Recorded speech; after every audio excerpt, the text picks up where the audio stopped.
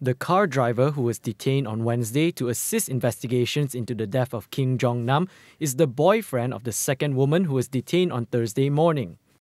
Selangor Police Chief Commissioner Datuk Seri Abdul Samad said he is not one of the suspects but is assisting police with the investigation which led to the arrest of the second woman.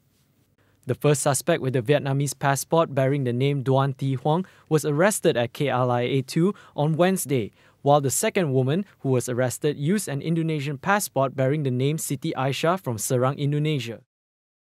The second suspect was identified based on CCTV footage at the airport and was alone at the time of arrest. Commissioner Abdul Samad also confirmed that Siti Aisyah and the first suspect have been remanded for 7 days. On Wednesday, Deputy Inspector General of Police Tan Sri Noor Rashid Ibrahim confirmed the arrest of the driver.